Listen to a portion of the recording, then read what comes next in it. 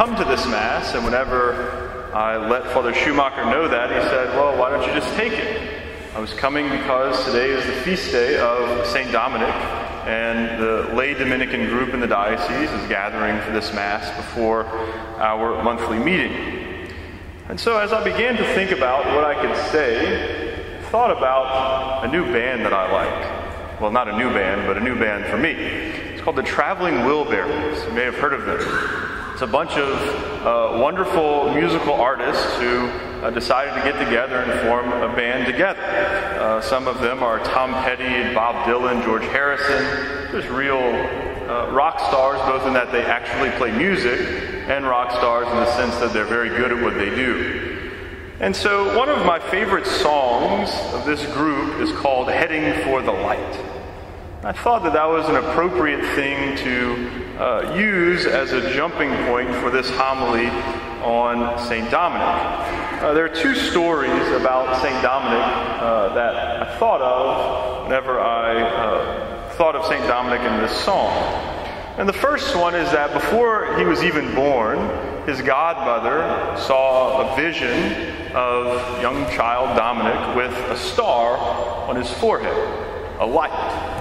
She saw this as foretelling the holiness of this child that was to come.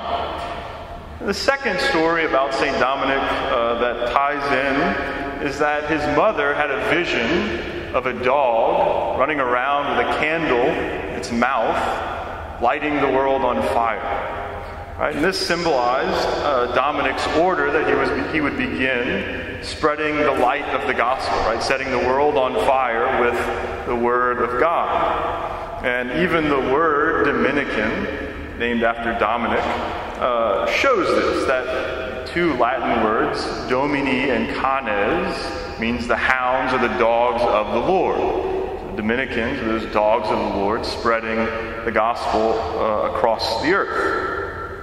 And so this theme of light is very present in the life of St. Dominic and in the life of the order that he founded, the order of preachers. And so I started thinking, what does light do? Well, light enlightens, obviously, but light doesn't discriminate. Right? Light shines on both the good and the bad. And so I thought of two hopefully good examples to try to show this. Right? Imagine that you are in an art museum, say the Louvre. There is so much in the Louvre that you could spend probably your life in there and not see it all. Right? There's amazing works of art, amazing things that are priceless and beautiful and inspire and are just wonderful. But if you're in the Louvre at night and all the lights are off, you can't appreciate it.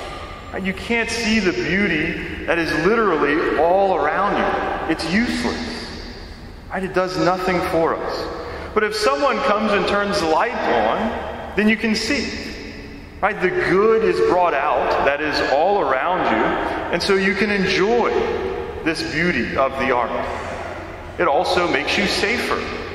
Right? If you start walking around with the lights off, you're going to trip over something and likely damage something you can't afford to damage. Right? And so light helps us in this sense. Light shines on the good, and it's helpful when it does, and it brings out the good. We're thankful for it.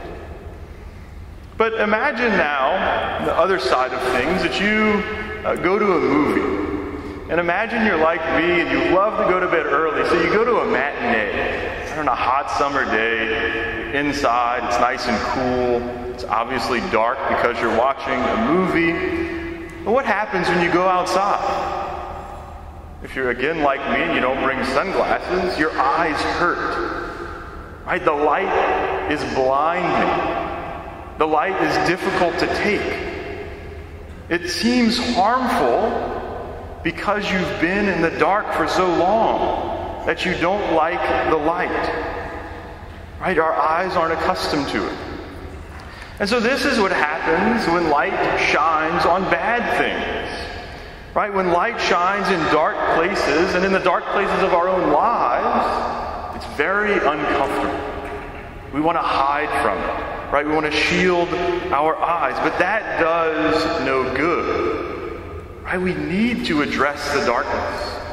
We need to allow the light into those dark places in our lives, and that light is Christ. Right? And we hear in Scripture that the light shines in the darkness and the light will not be overcome. And so we have to allow God, we have to allow Christ into those dark places.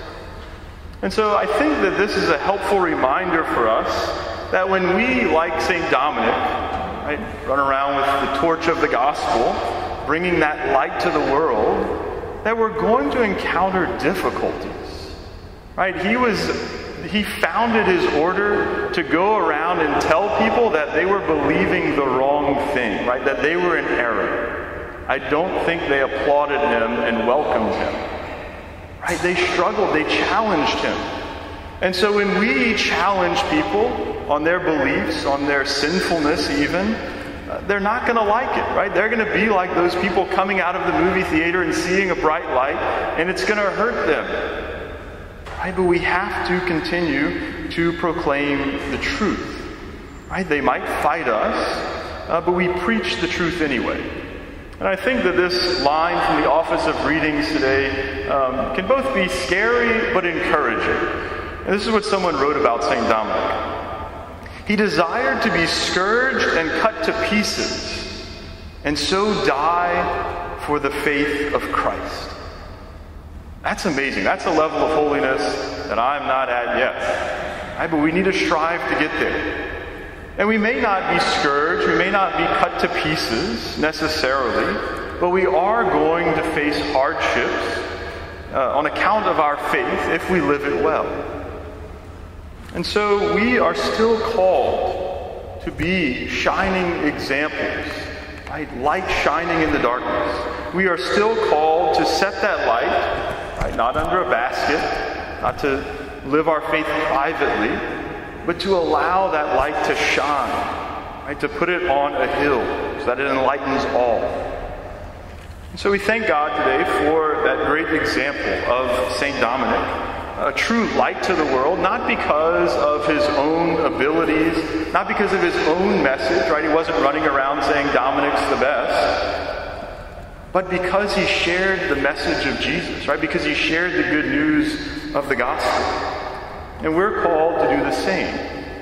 And so let us pray that we can follow that shining example of St. Dominic. Let us pray that we can strive personally and encourage others to keep heading for the light. St. Dominic, pray for us.